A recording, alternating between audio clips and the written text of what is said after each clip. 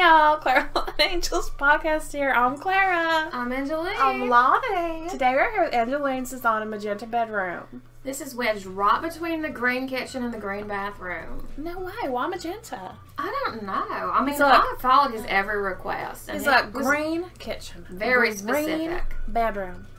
Oh.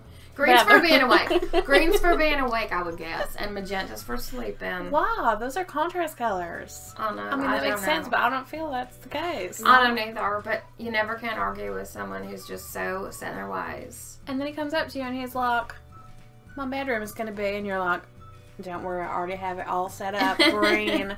And he's like, no, magenta. Magenta, Really? too. He didn't say pink. He didn't say red. He said magenta. Which I love, by the way. But Me I'm just too. saying, I it love comes out it. of left field here. It really does. But I like people that keep me on my toes. It's Me true. too. I mean, I like not knowing what to expect when you're working with a client, as long as they lay it out before you get started. Now, the music. What's going on there? I really don't know. I mean, he super requested some sort of musical vibration in his room. Well, you Oh. hit it, girl. Well, thank you. Good work, Kara. Thank y'all for joining us.